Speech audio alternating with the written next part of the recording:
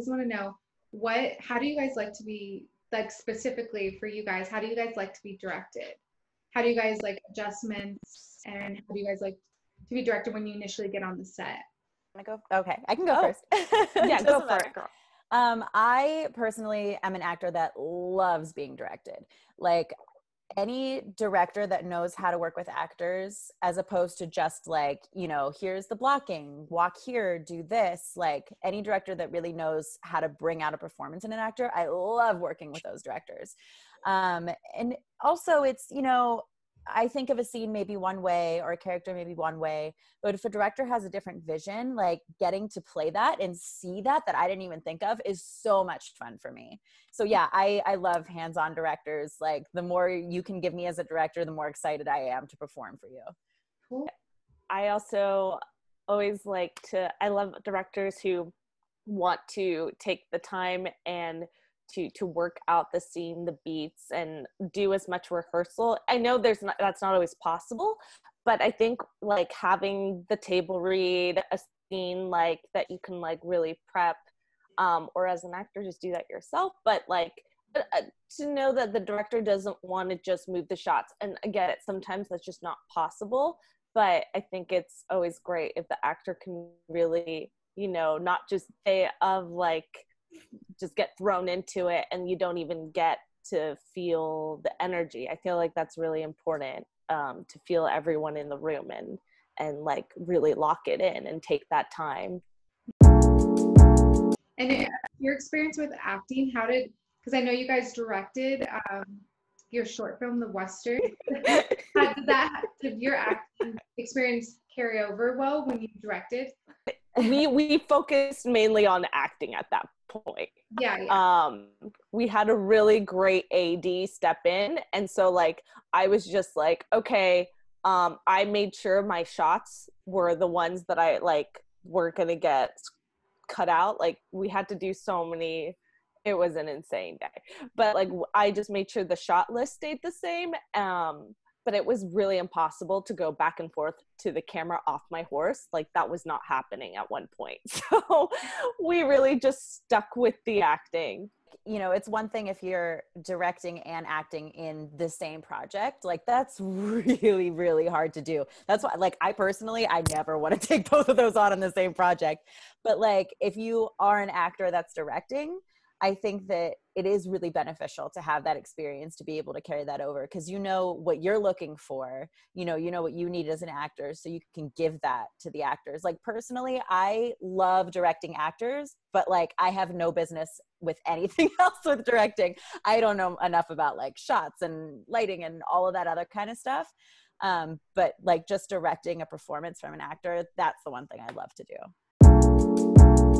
And can you guys tell us a little bit about your directing experience? So like I've kind of led the directing on our shorts and the proof of concept. And like, I think a lot of it has just come from watching my teachers over the years and just being like, there's half of theater school, acting school is you sitting down and observing. That's like what you do for pretty much hours on end. And that's actually very instrumental. It's amazing. That's why they always say, oh, if you can sit behind a casting session and hear actors read, you pick up so much. Well, same thing even with watching a teacher like teach. So there's like just like things like that I've like picked up gems over the years. But also when in film, like I'm a person, I'm that kind of person. I'm like, I have a vision of what I want the scene to look like and feel like. And so then I just try to communicate that. I've been working really with Tessa. She's been a great guinea pig for me to like, just be like, hey, this is what you're feeling. This is like kind of the emotions. This is the story that's going on in your head.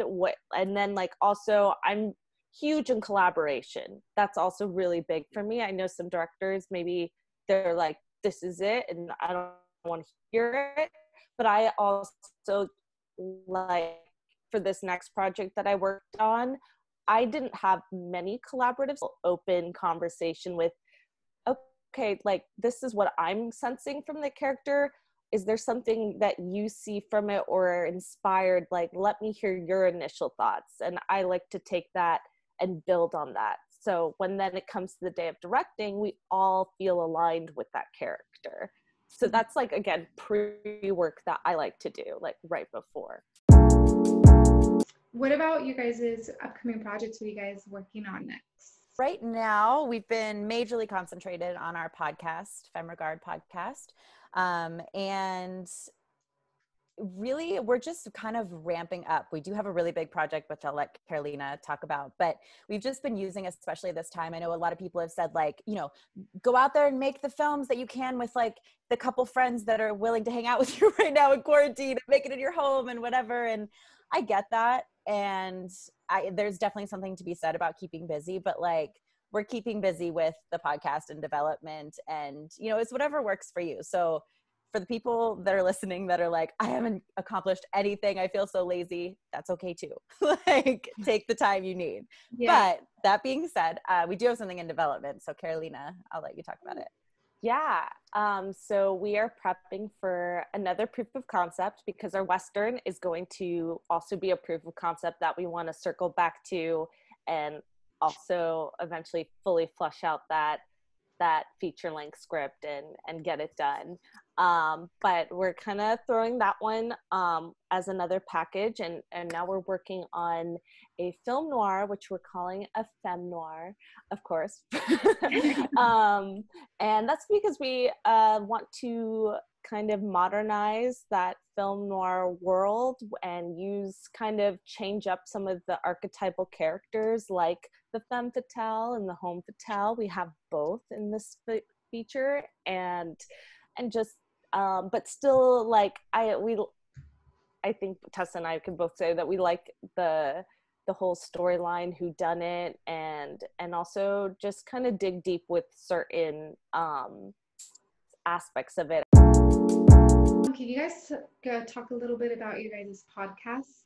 We've been doing the podcast now for a little over a year. We're in our 5th season, Femme Regard Podcast, and we're available on all major platforms, including YouTube, as well as our website, which is just femmeregard.com. But we are marketing to other beginner filmmakers. So the podcast is all about independent filmmaking, and we are sharing our journey because we've not been doing it that long, and we had no idea what we were doing when we started it. So, you know, we're sharing what we've learned and how we got to where we are and learned the things that we did learn. And then we bring on industry professional guests who know more than we do to just, you know, educate and inspire and hopefully entertain.